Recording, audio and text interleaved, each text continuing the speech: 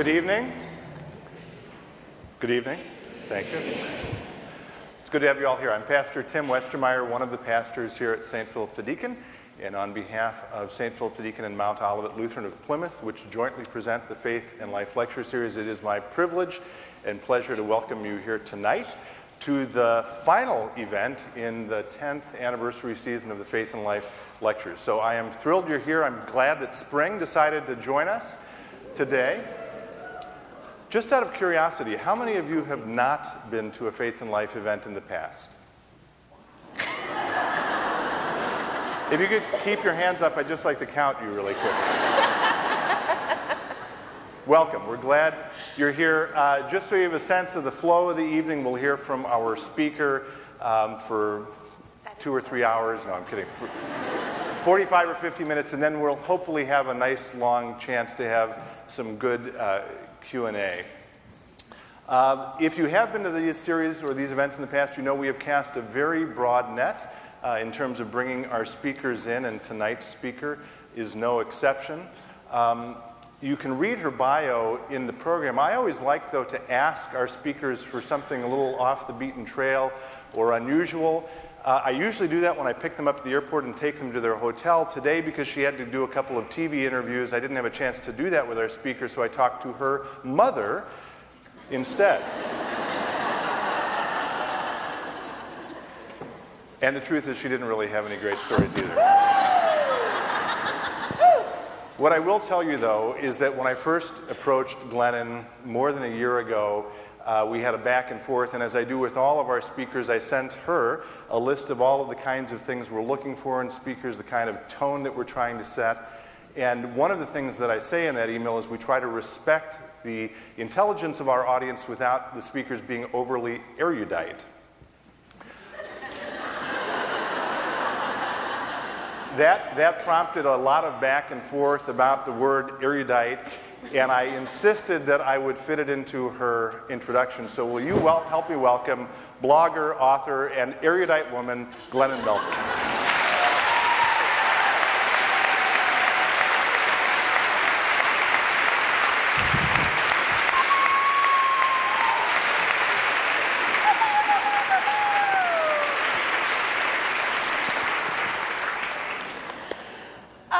Goodness.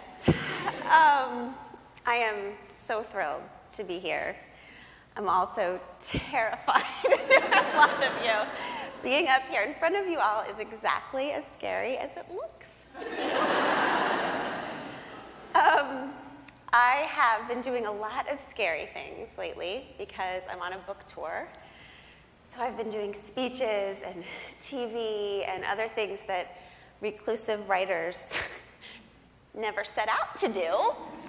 And so I've sort of developed this, this approach to all of it, which has been this mix of faith and sweat. So I am sweating through a little bit of preparation for each event, and you get to that moment where you just know you can't prepare anymore. And then I just show up and try to have faith that God will show up too. And so I'm going to start with a little prayer because I need it. So, dear God, you better show up, mister. Love, Glennon. In and out. Busy, busy, busy. You got to keep it simple, in and out of there. Okay.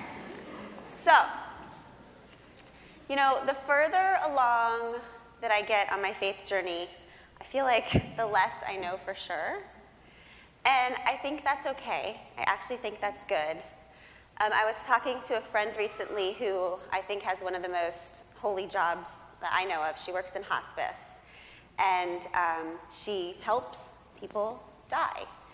And she told me that when people are coherent, that the last thing that they always say, and the last thing that's always said to them is, I love you. People say it to their families, and their families hold their hands and say it to them before they die.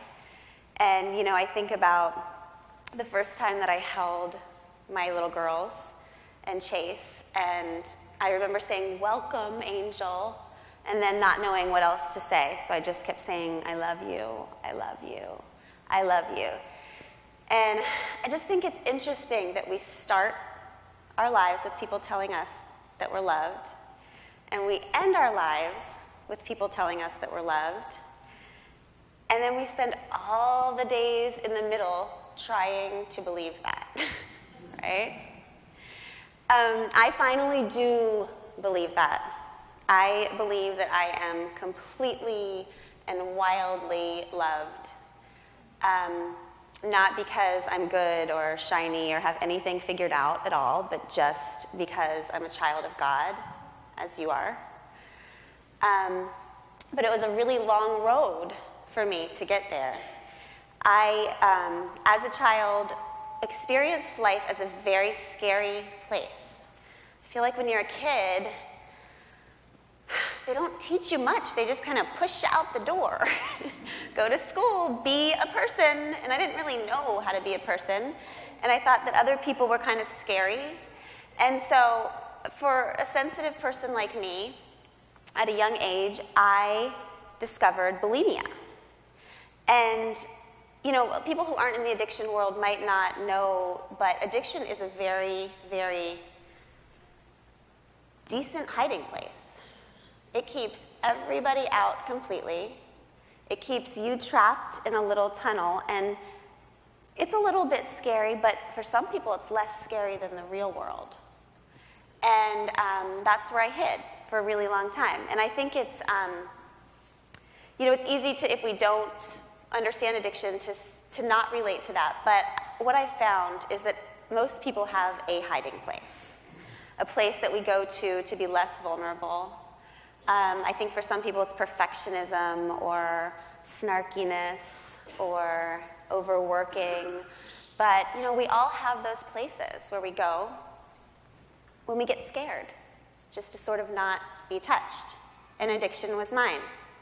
I became bulimic very young in elementary school, and went through high school that way. And then when I got to college, my food addiction morphed into an alcohol addiction. And college things got really, really bad. I didn't have a sober day in college, and I was in such a dark place, literally and figuratively. I lived in a basement, and I partied all night, and the darkest moments I remember were when I'd be up the crack of dawn, trying to sleep, and the sun would start rising.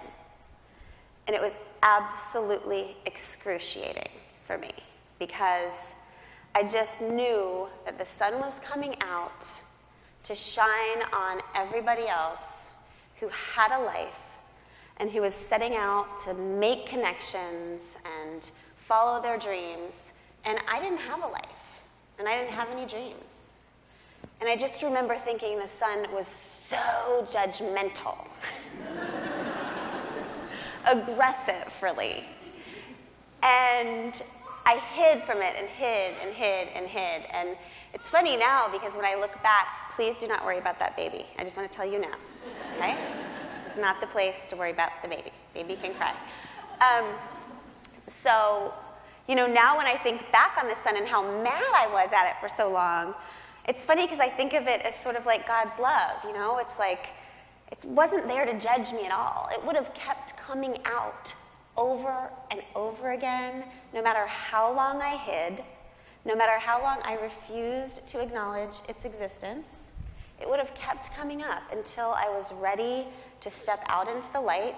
And once I got out there, it wouldn't have been mad at all. It would have just said, oh, there you are. And I would have said, here I am. And that is actually my favorite scripture, here I am. So anyway, I graduated from college, which makes me grateful and extremely suspicious of my alma mater. My children will not be going there. We need to raise our standards a little bit, people.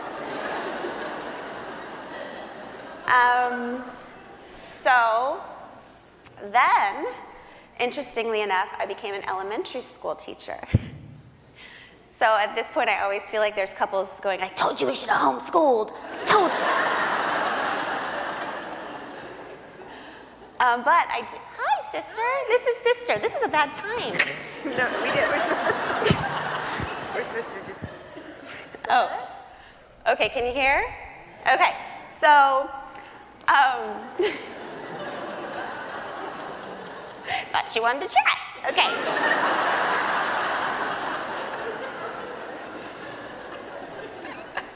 All right, so I was a teacher, and I was still just, under with alcoholism, but somehow got up every day to go see those kids. And I was a good teacher. I don't know how I did that, but I loved those kids so much. And when I think back now on that time of my life, I'm completely sure that they're the only reason that I lived, because I was in so much pain and I was doing so much damage to my body, and I had destroyed all ties I had to good friends or my family.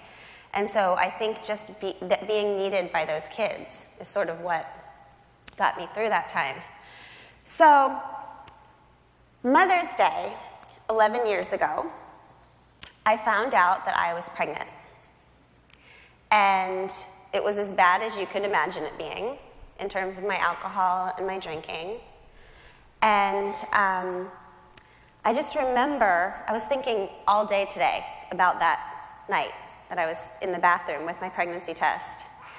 And I remember I was thinking I was sitting on the ground, and I was remembering like the cold tile of the ground in the bathroom, and looking up at the ceiling, and the ceiling was all cracked up. And I just remember shaking and staring at the pregnancy test. And even in that moment, understanding that this was some sort of huge life invitation. And just wondering if I could possibly be brave and bold enough to accept this invitation in the ridiculously banged up state that I was in. And I remember just repeating one word over and over again in my head. It's a word that I couldn't even begin to repeat in this place, I'll tell you that.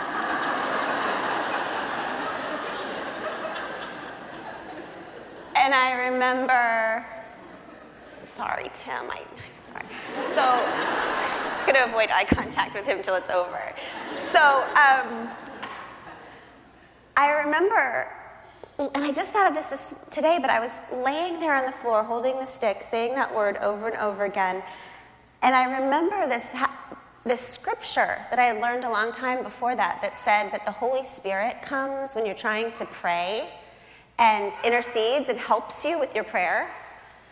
And I remember distinctly having a vision of the Holy Spirit up there with one of those buzzers when you curse, like bleeping me out and trying to translate it to God, like, oh,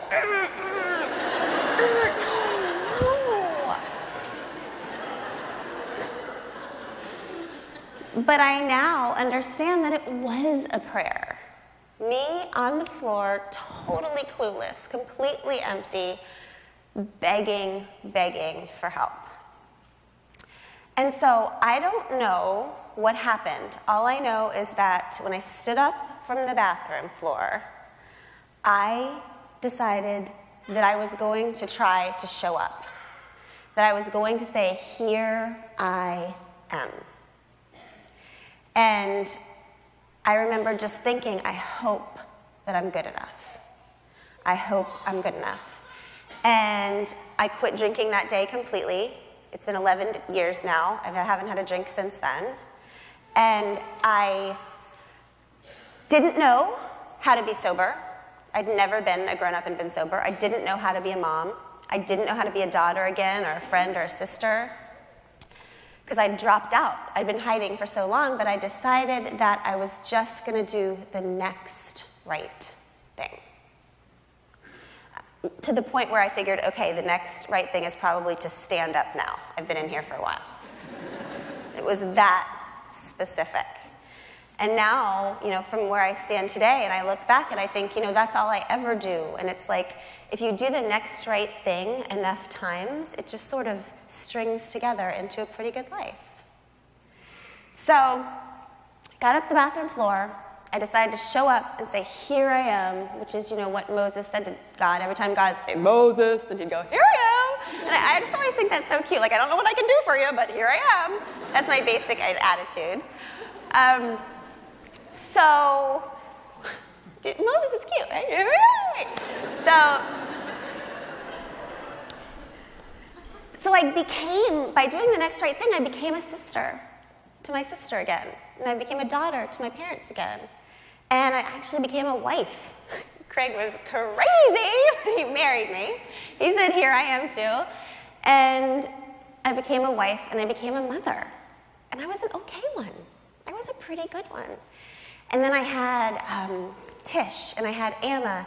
And I was kind of white-knuckling it through that time, And then I had 3 kids under the age of 5 in my house. And I thought, oh, this isn't okay. So I became sort of desperate to talk to people outside of my family about the truth of how I was experiencing life. So I was at the playground one day with another mother, her name was Tess, and we were having a conversation, but not really having a conversation. We were talking about soccer and all these surface boring things, and I really kind of wanted to have a real conversation with her. And I said, I'm going to go for it. I'm just going to say, here I am, the real me. So I sat down with her on the playground bench, and I said, look, my marriage is in trouble right now, and I think I have some postpartum depression. And I told her about my addiction, and I told her about a lot of my struggles. And she just sort of stared at me for like a really long time. And then she started crying. And it was like unlocking someone. Like she just started talking. And she told me about her family and how they were struggling. And we've become so close. And it was this moment where I thought, I can say, here I am, the real me, to another person. And not only will they love me as much, but they might even love me more than the fake me. And so then I decided to start writing from the real me voice about how, yeah, parenthood's great and marriage is great, but they're relationships, and relationships are the best part of life, but the hardest, messiest parts of life. And it seems to me that the only thing that makes that stuff easier is to talk to other honest people about how hard they are, and instead of trying to make them perfect, just trying to find the beauty and the laughter in the mess. And so at that time, I was obsessed with monasteries, okay? All different types of monasteries. Because they have silent monasteries, and I told you I had 3 kids under the age of 5. And so I would just, sneak into the bathroom and read about these monks that could go to these silent cells, and no one could get to them. No one asking for snack. No one needs their socks. No one. And so I was just reading a lot of these different books. And I decided I wanted to start my own monastery because I am a raging introvert.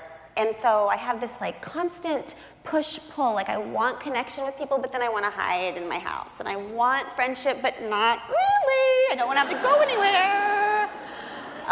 Please be my friend, but don't invite me to coffee.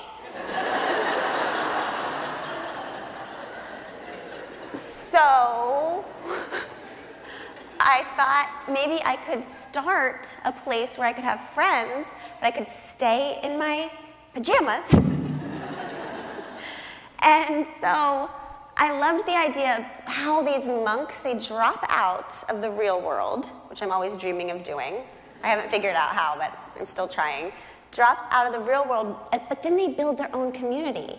It's not like they completely stay away from people. They get with other thinkers and prayers and people who are trying to live a good life, and they work on peace. They work on how to create a peaceful community. And that's exactly what I wanted for women, for myself. And so at that time, I was becoming totally obsessed with Jesus. I okay? I was like, I worship this guy.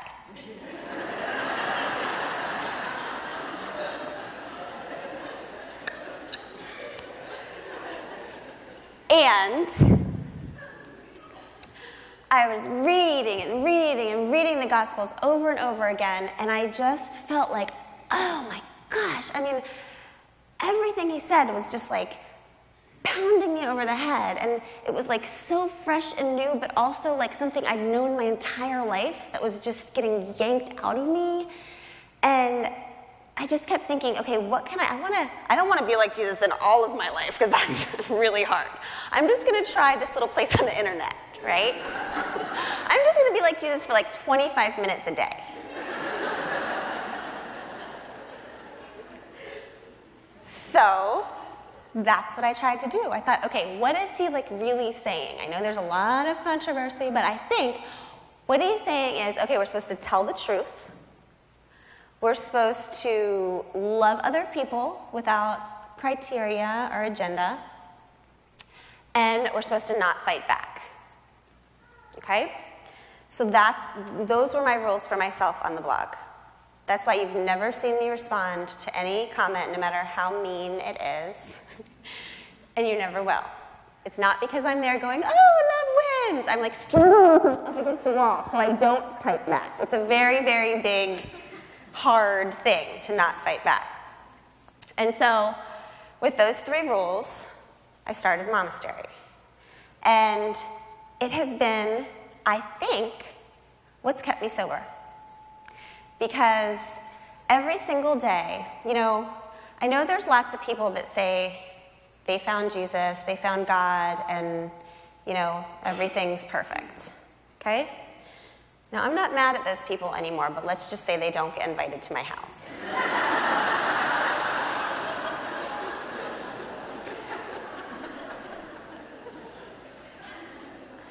How you doing, Tim?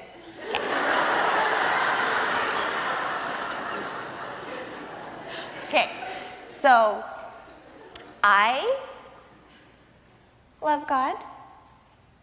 I think God loves me. I love Jesus. I think Jesus knows I'm working on it. Yeah.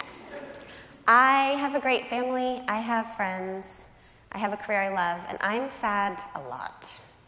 Really sad a lot, and lonely a lot, and I get angry and impatient, and, you know, it makes me think, okay, if we have a God who loves us so much and could erase all of that stuff if God wanted to, why are we left with it? Why are we left with those uncomfortable feelings? And so what I have come to believe is that those feelings are well used as guides. You know, if I didn't get so lonely, I would never be so desperate to write. I would never have the feeling that I have to get to my computer and tell my story and hear other women say, me too, me too, me too. I do that because I really need comfort. And because I do that, lots of other women get comfort too. So that feeling of loneliness, it's a guide to lead me to do something. And you know, the pain that we have, I mean, my marriage is having some serious trouble right now. And that's okay. There's still lots and lots of beauty in the mess. But I can't tell you how many stories from women I've been able to answer or read that have made such a connection that I wouldn't have got them at all. I wouldn't have gotten them 6 months ago. And now they come exactly at the right time, all the time. And, you know, if we didn't have suffering, we wouldn't work so hard to alleviate the suffering of others. I mean, at Monastery, we do so much. It's not charity work, it's justice work, really. But it's amazing because every time somebody posts a need and says, you know, I'm a single mom and I don't have diapers, 3 minutes later, there's always somebody else that says, I was a single mom 10 years ago. I didn't have money for diapers, and I'm sending you 3 boxes. You know, it's like the pain is what brings us together. And I haven't had more magical moments, more affirming and comforting moments than I've had where suffering people helped other suffering people. I will take it. I'll take all of it just to have those moments. I wouldn't trade the suffering. If I had to, I would not give up any of it just to see those moments. So,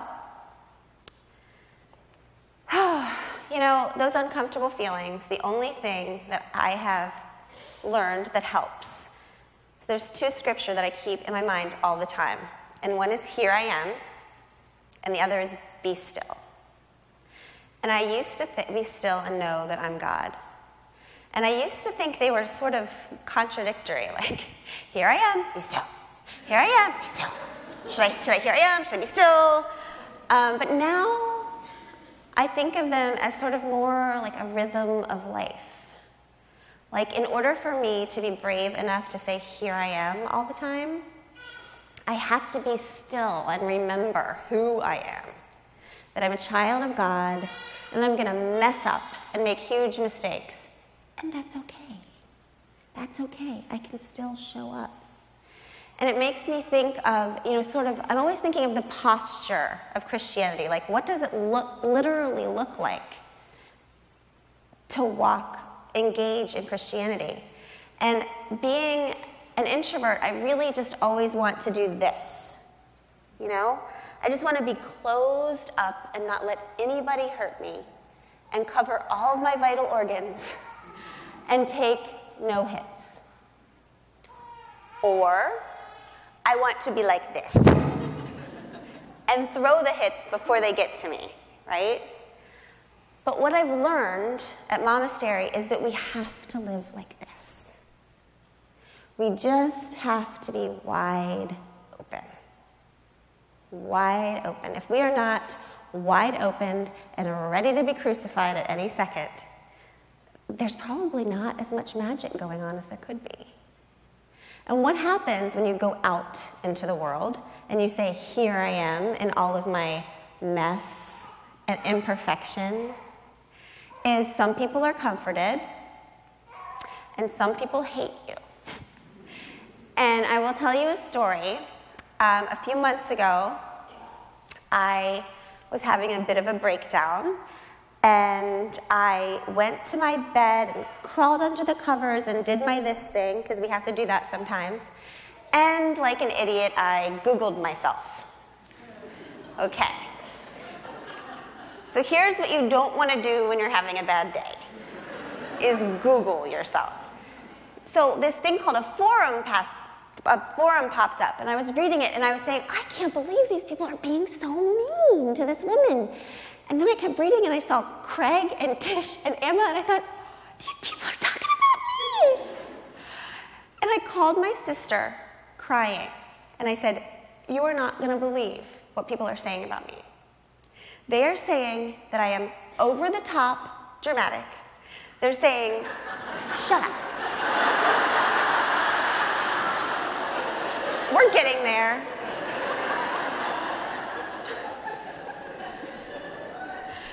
They're saying that I only got married because I was pregnant. They're saying that my family's falling apart. They're saying that I'm an alcoholic, and I was a druggie, and I'm a bulimic, and I was crying, and my sister said, okay, but all of those things are true.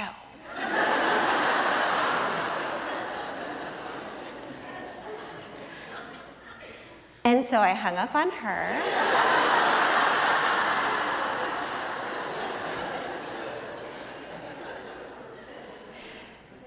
And I just sat, tried to get still. And I remembered, oh yeah, that's my point. My point is not that I'm perfect or that I have anything figured out at all. My point is just that I can be really messy and confused and sad sometimes and lost sometimes, and I can still show up. And I can still make connections with people, and I can actually even make a difference for people just by showing up. So that's the only thing that I've promised myself, is that I am going to show up, I'm going to be kind, and I'm going to be brave. And that's the only thing we've told our children that they ever have to do or be. And I think once you figure out how to be a truth teller, the second most important thing is to learn how to listen to a truth teller without making her feel like you're scared or angry or uncomfortable. You know, I wanted to learn I knew how it felt to kind of come and say, here I am, and take hits. And while it's okay, it could be better. So I think that when I think about that, I mean, I spend half of my day every day writing, and I spend the second half of the day when the kids are at school reading. I read every single letter and email that I get from everywhere around the world. So I feel like I am just like a treasure chest of stories. And I know for a fact that it's the most important part of my job. You know, even when I had read so many stories about women who had struggled with their husbands, that when I started struggling with my husband, I was doing my dramatic freak out thing, but there was like a voice in the back of my head that was going, oh, this is that part. Oh, and this is that part. Because I'd read so many stories of women who'd gone before me in extremely similar situations. And I think about when I try to be a good listener, when I try to take someone in, when I try to treat people like they really are, which is God. I mean, every single one of us is God, which means every single one of us is an invitation to know more about God. And, you know, it reminds me of Moses again. Moses! And how he begged God. He said, God, let me see you. And God said, I can't let you see me. I'm too bright. You would die. And he said, but I will show you where I've just been. And every time I read or hear a story from another woman, I feel like I've seen where God has just been. And we have to listen to each other's stories because it's so much easier to see where God's just been in someone else's life than it is in your own life. You know, I can read 400 stories from other people and say, she's fine, she's got it. I can see that, it's fine, it's gonna be fine, it's gonna be fine. And I lose my keys and it's the end of the world. So, treating other people's stories like invitations to know more about God, it's not just for them, it's for us. It comforts us. And whenever I think about being a listener, which to me I think is the most important thing we can be, I still think of my two favorite scriptures, which are, here I am, and be still. Because really all we have to do to be a listener, just, here I am, and then just be still, and let another person soak in. I also think about, the story of Mary and Martha. I like any story that helps me get out of cooking. And so one of my favorite Bible stories is when Jesus comes and visits these two sisters, Mary and Martha. And Martha's like the responsible one, and so she is, cooking, and I'm sure she has like trays and I don't have those things, but like pots, and she's like whipping up a cooking domestic storm, and she is so frustrated because it's like Jesus and all the disciples in her living room. And can you imagine? Like, I can't even handle it when my kid's friend comes over and asks for potato chips, but here's like Jesus, and she's like, oh my God, God is here. Like, is he gluten-free? So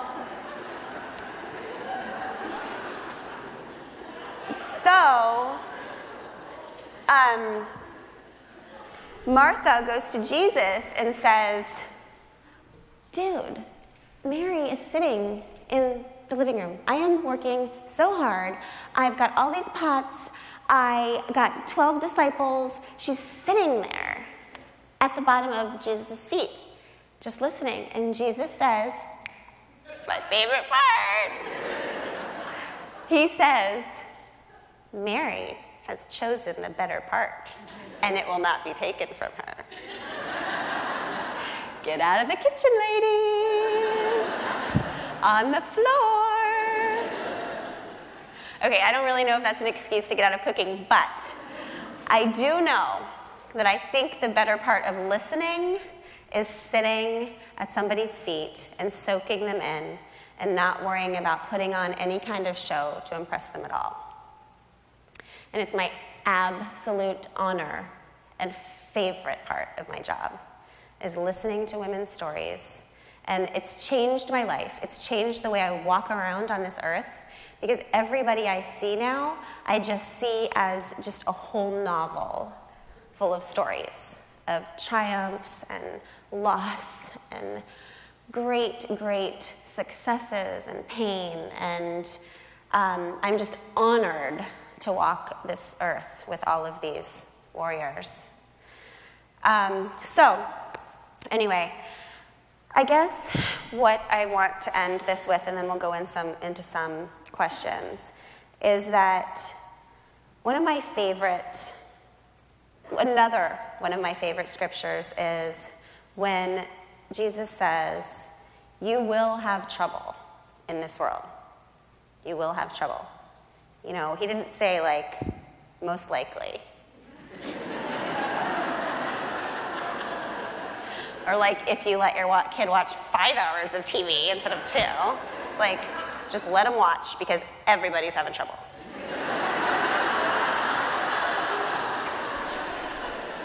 Give yourself a break.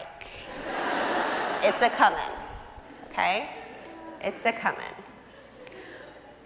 But he says, take heart, which I love that. I don't know why. I just think it's precious. Take heart, because I've overcome the world. And what that means to me is just love wins. And despite every shred of evidence to the contrary, all is well. Because you are loved.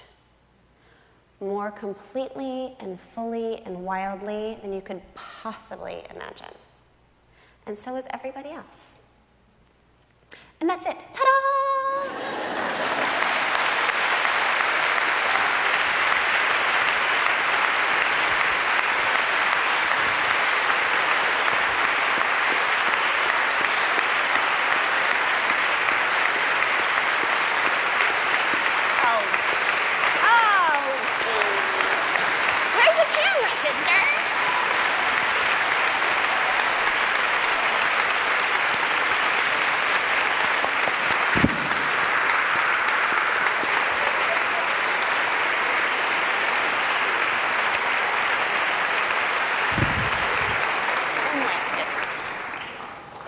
Thank you. Okay.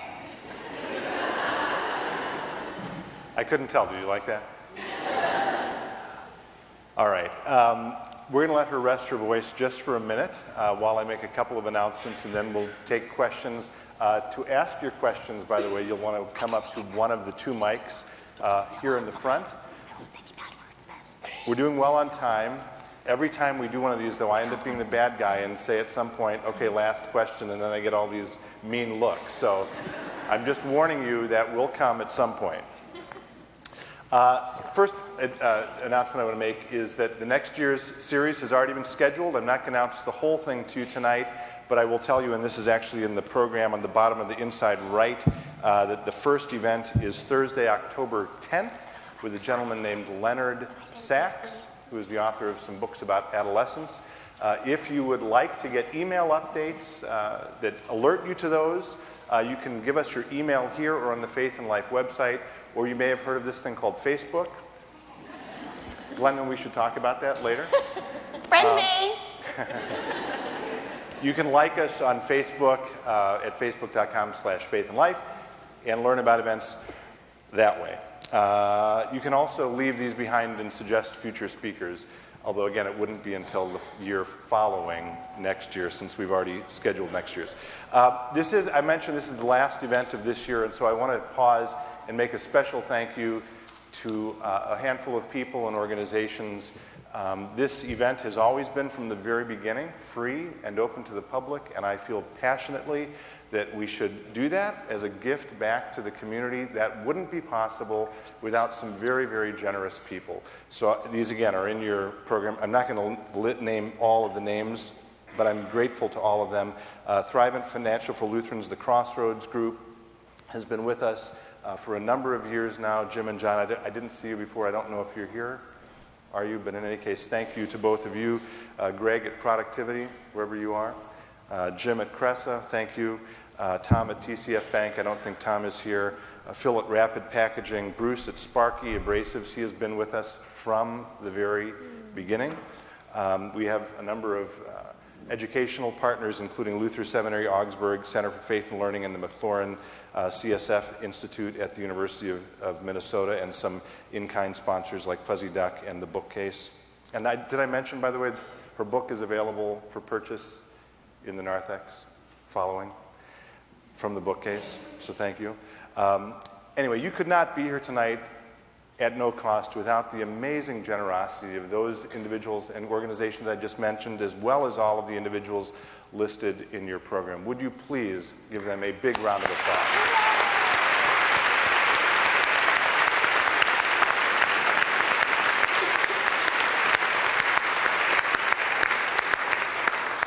And then just a couple of other quick thank yous, well, three maybe. I want to thank the people who serve as ushers. Thank you so much for your hospitality out there. Thank you. I also want to say a special thank you to my friend Jeff Elstead, who introduced the evening with his wonderful music. Jeff has been with us from the start. Jeff, thank you so much for making us so welcome.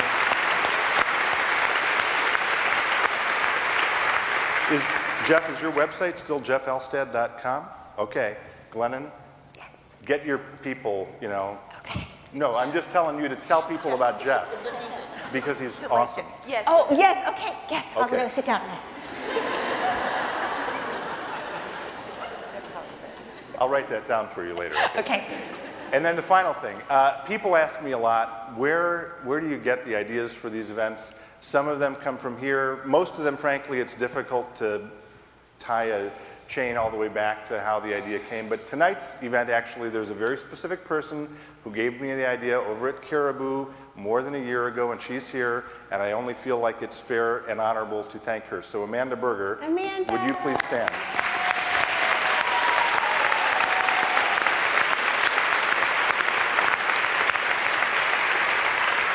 So you can all mob her later and say, thanks for making this possible. Okay, Glennon, now you can come back. Okay, it's time. Up. You sure? Okay. It's time, yes. I think so, yes. So we're going to take some questions if you'd like, so come to the mics. We'll go for, well, maybe 20, 25 minutes. We'll see how we do, okay? Unless no one has any questions, in case we'll all go home. Hi, a boy. Hi. Yeah, I know. A boy monkey. Yeah, that's so awesome. Woo!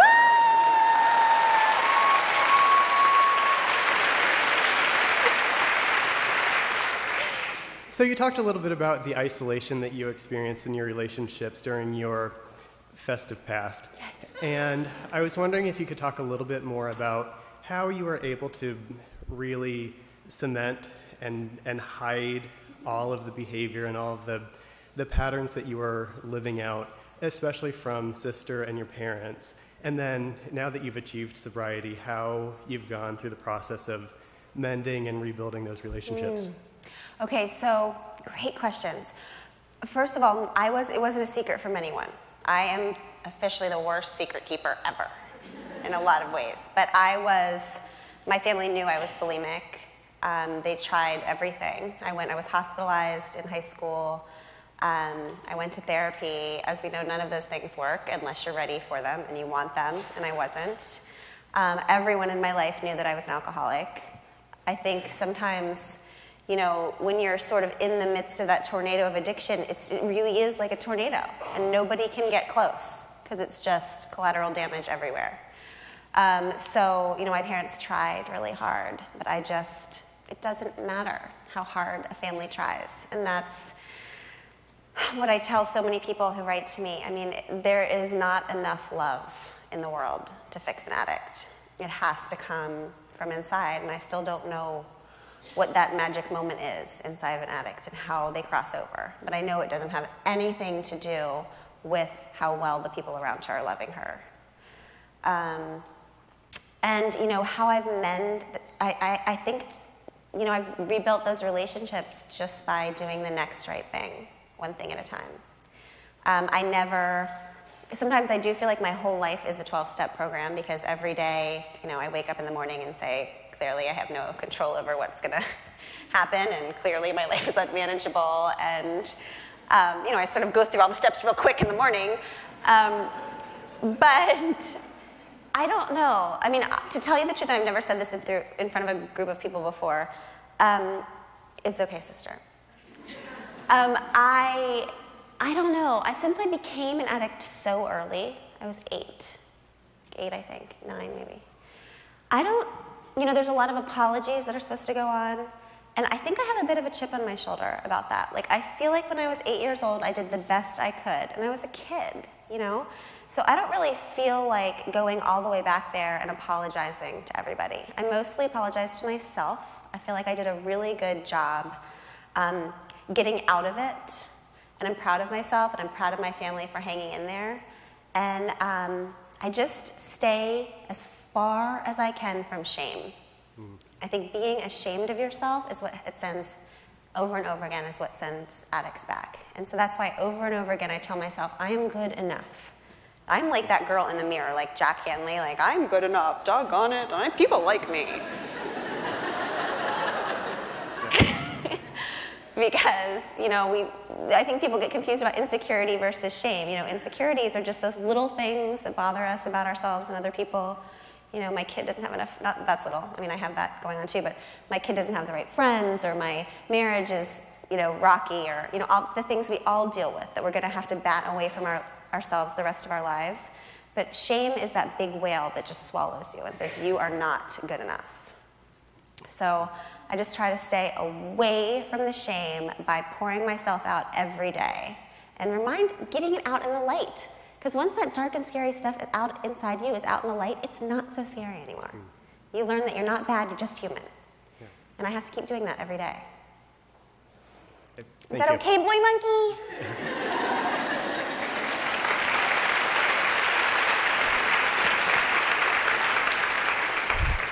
Glennon, this is related. As a person of faith and an introvert as well, two of the ways that I understand that people deal with the critiques that you get on the internet and call your sister and then hang up on her, one way is to develop a very thick skin, which you don't have, and another way is to give it all to God, which I don't think you do, unless I'm wrong.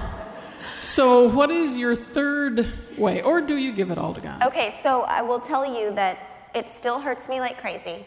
I don't know if it's ever going to not hurt me, because part of my job is to stay sensitive.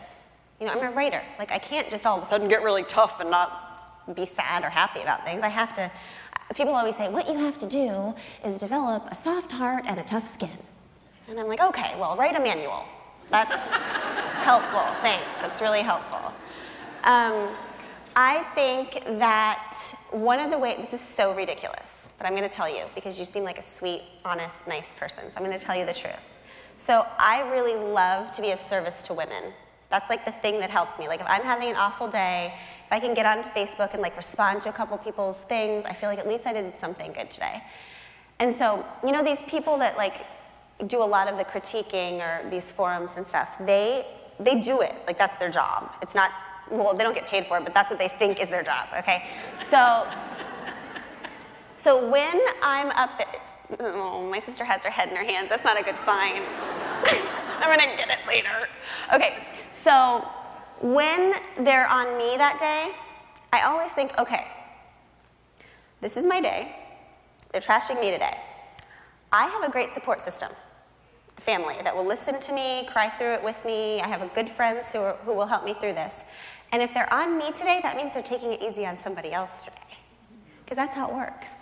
Like there's like 20 of us, and then there's like every day it's somebody else. So I always think, if I haven't done anything else good today, I took the heat off somebody, and then I just sit down and eat Twizzlers.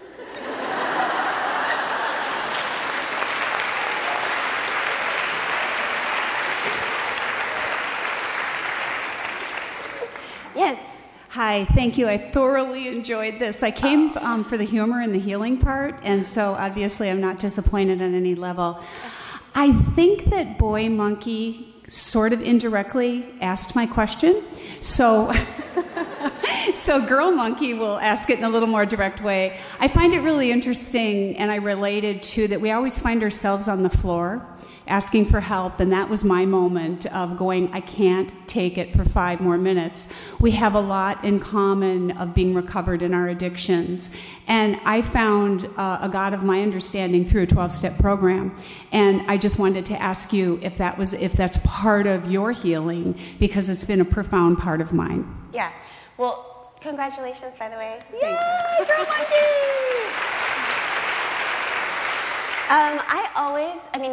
Addicts are my people, like my people. We can kind of spot each other, and I still go to 12-step meetings sometimes just because I really like the people in the 12-step meetings. I went in the beginning. I remember my sister took me to my first AA meeting, and they give you a brochure at the beginning, and they give you a list of things that you might be an alcoholic if, like, you've had 4 drinks in a row, if you've blacked out, and my sister and I read it like, oh, God. And my sister goes, AA might not be enough. We might need AAA.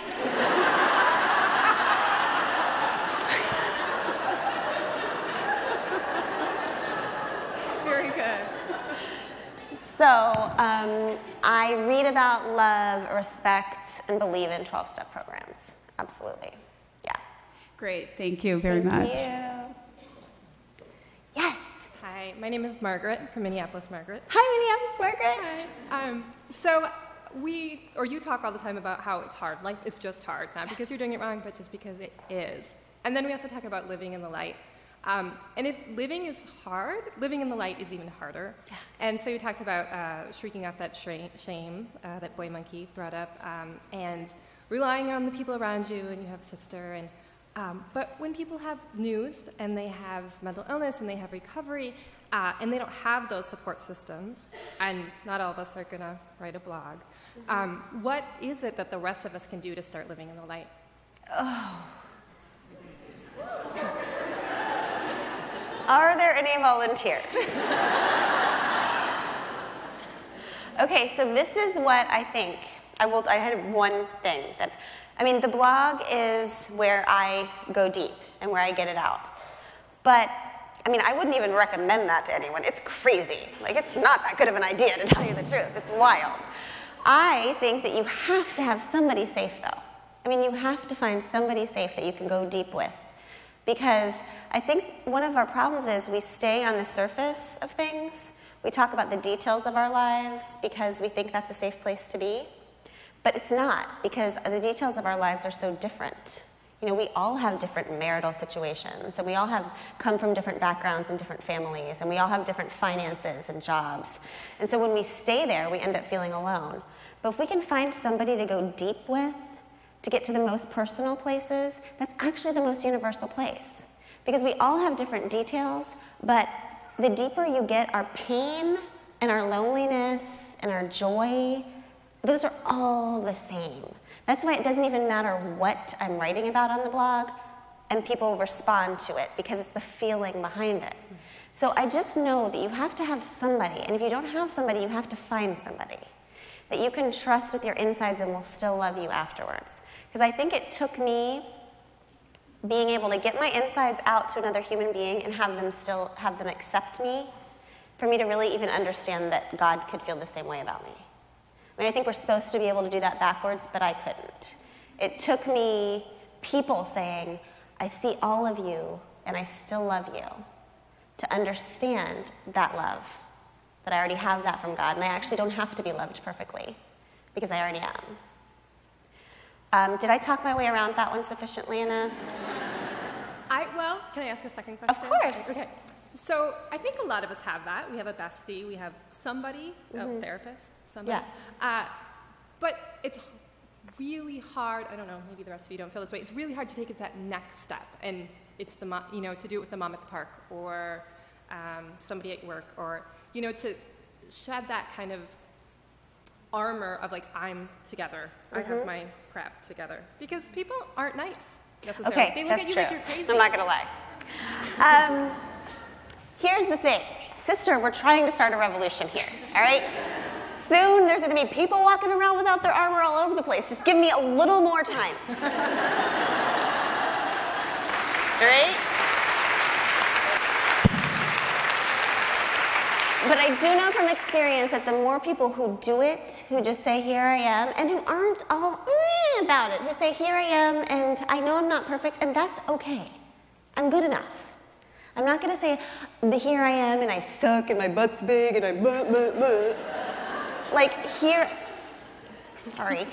I am, and I know I'm not perfect, and that's really okay with me. I think it's humility and it's like humility and confidence, Be still, here I am. It's a balance. Good luck with all that.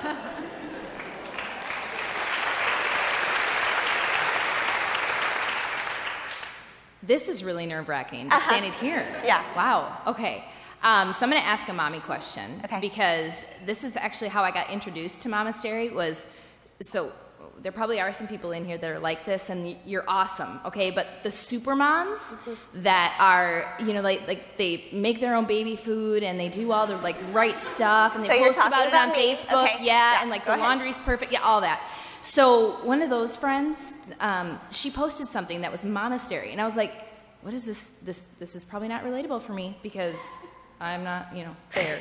But my question is around that, right? So as a mom, and a working mom who chooses to work, right? And there's just this constant pull, and especially because I think people on the outside looking in, they don't understand it. Like, you don't have to work is something that I hear, right? Which is interesting. So I have a 4-year-old daughter, and a lot of what I hear and read, right, is I have to love myself so much and be so comfortable in who I am so that I can give that as a gift to her. I'm going to tell you right now, I'm not there. So, what do you do in the meantime? Okay. Jeez, Tim, where'd you get these people? Asking really hard questions. Okay. Okay. First of all, we have to quit the whole super mom versus slacker mom thing, because we're all both. And you know what? We slacker moms, I know what you're talking about. Obviously, I'm in one camp. Okay. But we need the super moms. I am telling you, I have a really good friend named Kelly Hampton. Does anyone read her blog? Okay. She is a super mom. And I don't even put out Christmas decorations. I don't do anything. I just say, let's go to Kelly's.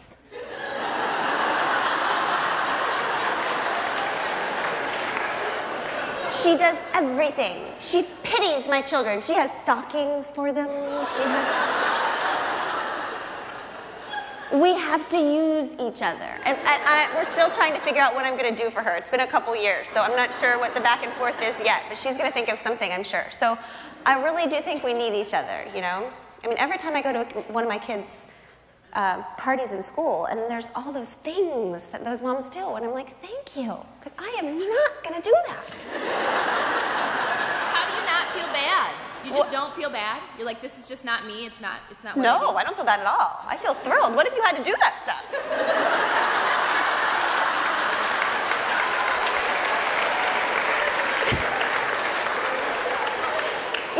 My friend, Michelle, I had this conversation with one of my friends, and she was, having a potluck, which is, no, I'm obviously not coming if it's a potluck. And I explained to her that that's terrifying. You can't just say to someone, bring a dish. Like, to me, bring a dish means bring a dish. That's not what they mean. They mean bring a dish and something to put on top of the dish that people can eat. And so I told her, it stresses me out. Like, I feel like every time I go somewhere, I have to bring a dish, and I don't know how to make a dish. And she said, okay, look, I don't invite you to our parties because you can cook, because you can't cook. But I do invite you because you are a really good listener. And so now every time someone sends out one of those emails and says, what are you going to bring? I say, I'm going to bring my listening ears. We have to know our gifts and be comfortable in them. And stop thinking about all the stuff we're not good at and start thinking about the stuff we are good at. Because no, I can't bring egg rolls, but I can listen and make you feel like you're being heard. You know, there's things I can do. What were your other questions? Loving yourself. Loving yourself. Yeah, how are you a role model for your children? I hate that word. So, I mean, how do you kind of lead by example for your children if you're not where you want to be yet? Yeah, right? I don't think any of us are where we want to be yet. I mean, if we're alive, we shouldn't be, you know? I mean... Some of us think we are. Okay, well, we don't invite those people over. No, not me. We already discussed that. But I think that, here's the deal. All I know is that I'm a human being, and I'm constantly making mistakes, and I'm okay with that, and I'm constantly forgiving myself and starting over. And so all I know about my kids is that they are, God willing, on their way to being jacked up human beings, because that's what we all are, right? And so I don't know where they need to be. I just know that they need to know that we all fall down and we get ourselves back up and we try again. That that's what we do until we're dead. And I tell them all the time that I don't care whether they're good at soccer. We don't even want them to be good at soccer. We pray for mediocrity, because do you know what happens when your kids are good at stuff? Have you seen? Why does everyone want their kids to be good at stuff? You have to go to like 20,000 more practices.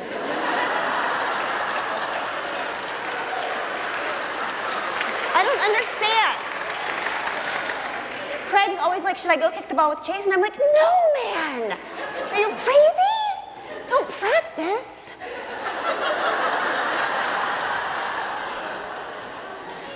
So the dream is average to slightly below. Yeah. And you show up, you be kind, and you be brave. That's all I can handle, ever. That's all I ask for my kids. That's it. The end.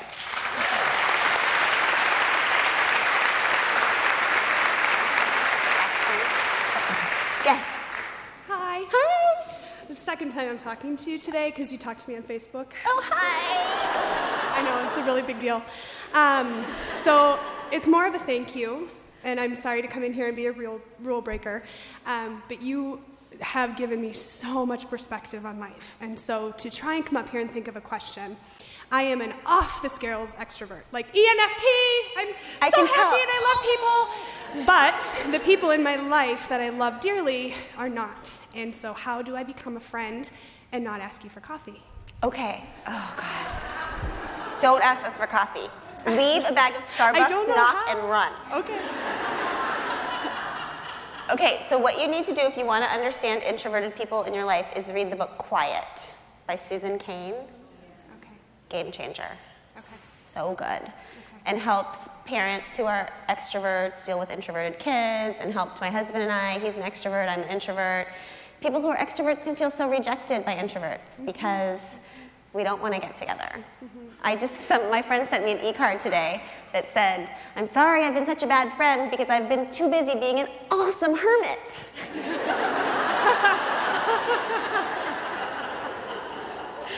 I don't know why it is that way.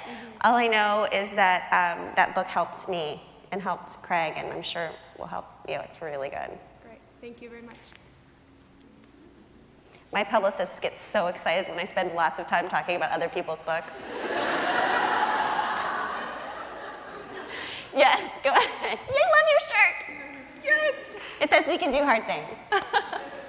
Hi, Glennon. Hi. I love you. I'm so excited you're here. Thank you for being brave and telling us all of your stories. I'm here with my sister. Sisters in the house. And she's here from Chicago. I was curious. I think you live in Florida. I was curious if your sister does too, was one of my questions. If No, you guys my live sister, close. She still lives in Northern Virginia. Okay. I had to move to Florida because I have neurological Lyme disease, and the weather was brutal on me in Virginia because it was really hard on my joints and adrenals. So I moved to Naples, and there's lots of sun, and it's better there. But we still see each other like every 2 weeks. Yeah. But my real question was, I loved your book, I devoured it, and you have so many great stories that I'm familiar with from your blog, and I wondered if it was really hard to narrow them all down for your book. I was looking for like Chase and the Onion Man, Oh, I know. or different ones, and I was like, I wonder if she's gonna tell that one. Yeah. So I love the ones you included, but I just wondered about that process. Was it like, did you want to narrow it down so it was a quick read? I mean, I couldn't make it as long as I would have liked to because they have rules. But I don't know. I mean, I remember one day I just had every single essay I'd ever written all out on my floor in my bedroom, and I was trying to like pick and choose, and it was really hard. It was like leaving out your babies, you know? Well, it was way harder than that because I love leaving my babies. On the way, before we got here, Tish said, Mommy, and this will help with your mommy guilt thing. She said, Mommy, I don't want you to go to work. I want you to stay home. And I thought about feeling guilty, but then I didn't say what I thought, which was, oh, honey, staying home with you is my work. I go on vacation when So you're just confused, sweetheart. Anyway. So yes, it was hard, and there were things that I just really wanted to talk about that I even found too personal to talk about on the blog, like my sister's marriage and the stuff with my marriage that I knew that felt more like they belonged in a book than on the blog. So I knew what I wanted to add, and we just had to rearrange from there. Thank you for being here. All right, Glennon. Yes. You've both been standing there, so let's have the two of you ask, and that'll be the last two, okay? Does that work? Yeah, great. Hi, Glennon. I'm Rhodey. I love you too. I love you. I just wanted to ask, I think that one of the places you're going next is Indiana for Project Home Indy, and I just wanted to know, I know that not everyone that follows the blog may not know what that is, but what are you looking forward to the most? You mean at that event? Yeah. Well, let me tell you guys what happened on Monastery. So every once in a while we have a thing called a love flash mob on Monastery. It's called a love flash mob because a couple of years ago, remember everybody was doing those flash mobs where like one person would start dancing and then everyone else would start dancing, and I was a little late to the craze. I'm still obsessed with them. Oprah's link has like 5 million views and I'm like 3 million of them.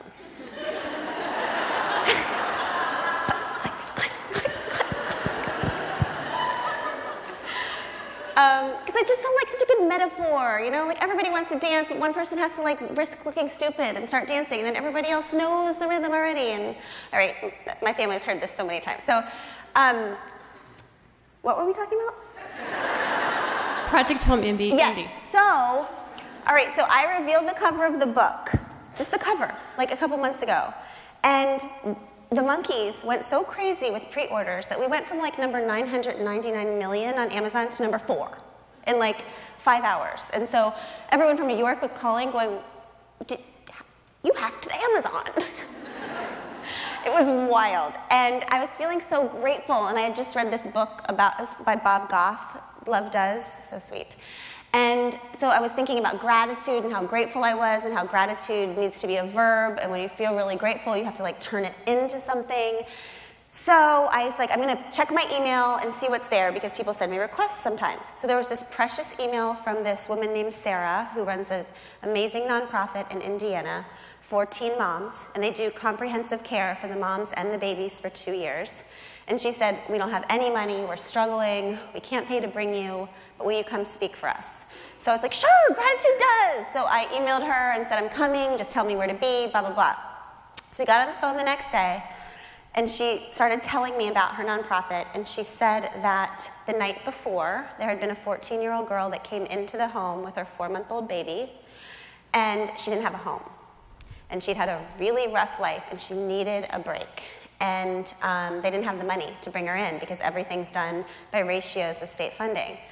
And because they are such an amazing nonprofit, I said, well, okay, what if I just gave you the money? Like, how much do you need? And she said, $83,000. And I said, okay, how about we forget I said about the thing when I was going to give you the money?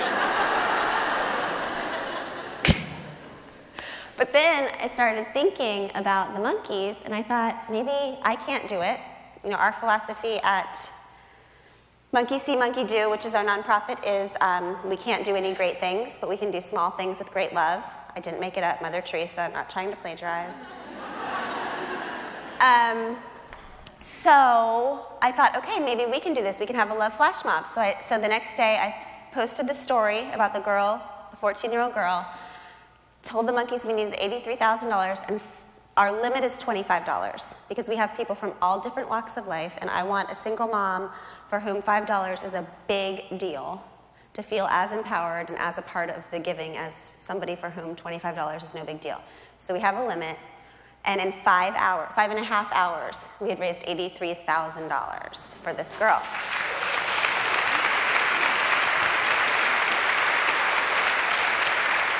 So, on Love Flash Mob Day, I get on and I talk about how love wins, and this is going to work no matter what, and we are so awesome, this is going to happen, and then I sit in my bed and sweat, and I swear it's never going to work. We're all falling flat on our face. This is awful. This is all crashing in today. And I just sit in my bed and sweat and sweat and sweat. Emma walked in the last day, and it was like 2 hours into the Love Flash Mob, and I was staring at the computer just praying that people would donate for this girl. And she walked in, she said, "Mommy, what are you doing?" And I just looked at her, and she turned and walked out, and she goes, "I think it's Love Flash Mob Day."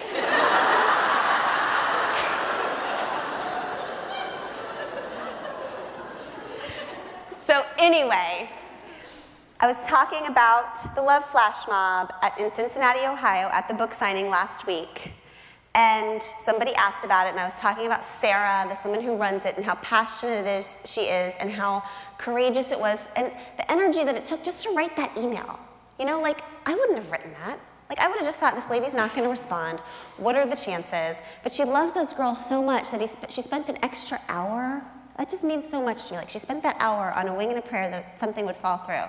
Would happen. So I was talking about Sarah, and somebody raises her hand, and she goes, "I'm Sarah."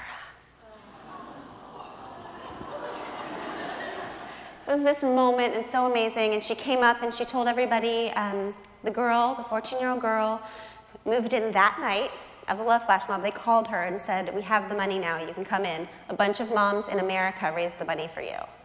This is a girl who didn't have a mom in her life, and who's literally never gotten a break. And she got a phone call that was probably an answer to prayer that said, "A bunch of women who have never met you before believe in you and want the best for you and your baby."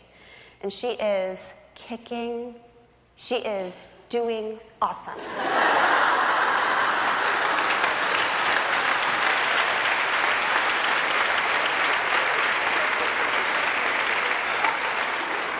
She wants to be a doctor. She's a leader. She's back in school. Baby's in care. I get to go see them in 2 weeks and hug them.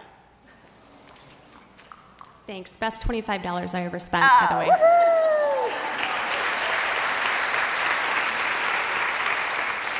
Hi.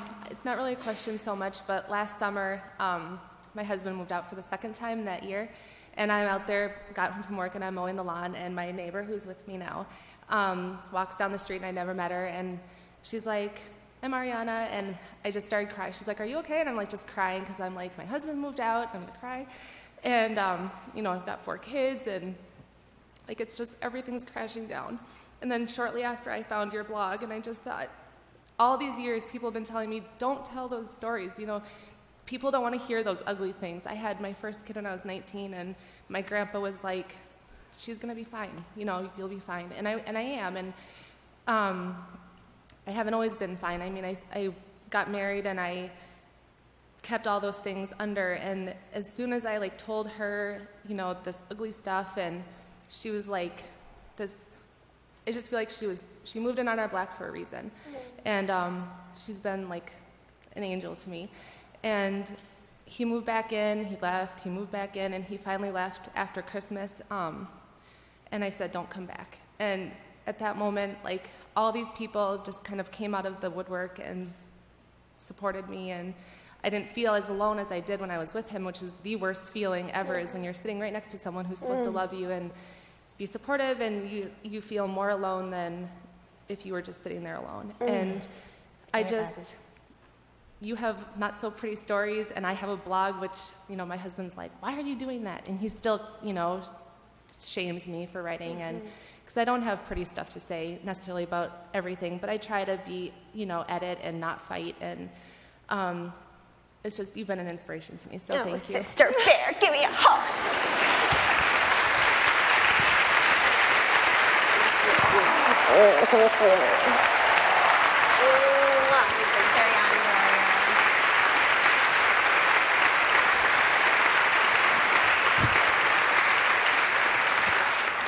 Any final words? Thank you. Love you.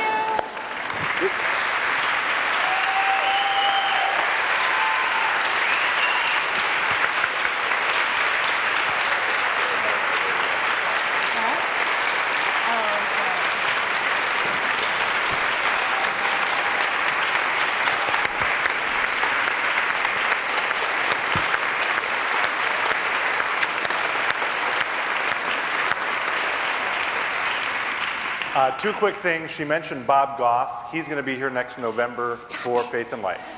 So come to that as well. Thank you all for being here. I have a little gift for Glennon. It's a black piece of granite. We thought about putting the word erudite on it, but we didn't. Instead, we just say, with thanks to Glennon Melton for bringing faith to life, and we do thank you so very much. Thank you so much. Thank you.